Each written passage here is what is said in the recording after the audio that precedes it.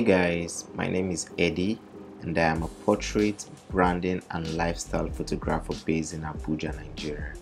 So today I'm going to be sharing with you guys how I export my images for Instagram upload and small size images that I give to my clients for their upload purposes. So first things first, I like to process my images in Capture One. I love Capture One a lot. So because from Capture One, when I process my raw images in Capture One, I take it to Photoshop. So when I'm done editing in Photoshop and save in Photoshop, it automatically saves in Capture One as a PSD file. Take for instance this image that I'm showing you guys now.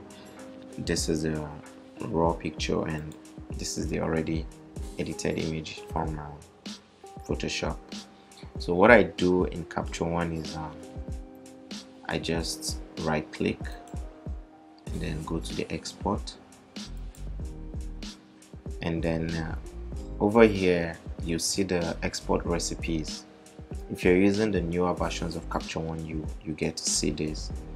So this is what we have under this is the particular one that I use, the PSD Adobe RGB 1998 8-bit. So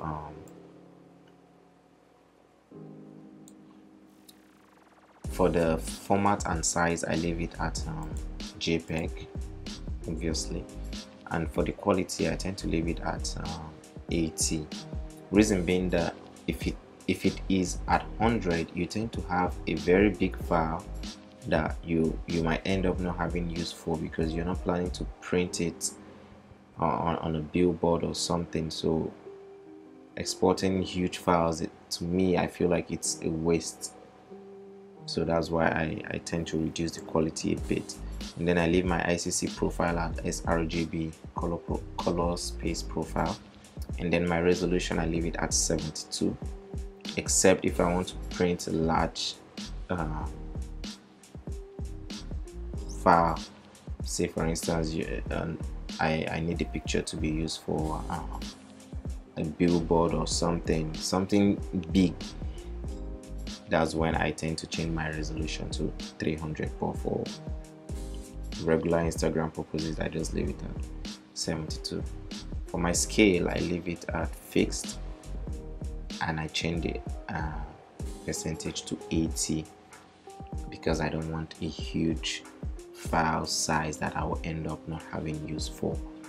So for the sharpening, I tend to just sharpen my image a little more in Capture One. That's output sharpening for screen, just very little. You can see how little it is, just something very subtle.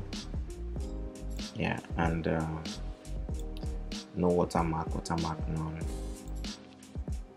and that's basically all there is.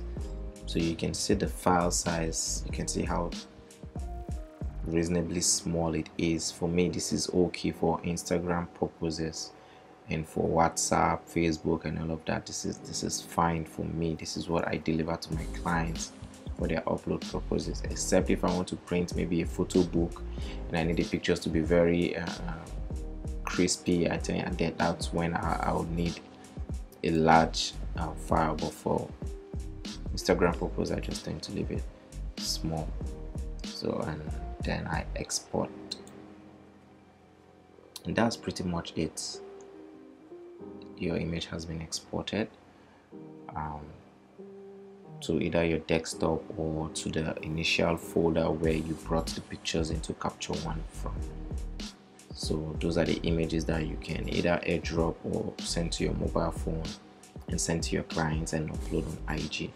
I hope you guys enjoyed this video. If you enjoyed it, please give it a thumbs up, subscribe, and I'll see you guys in the next one. Thank you.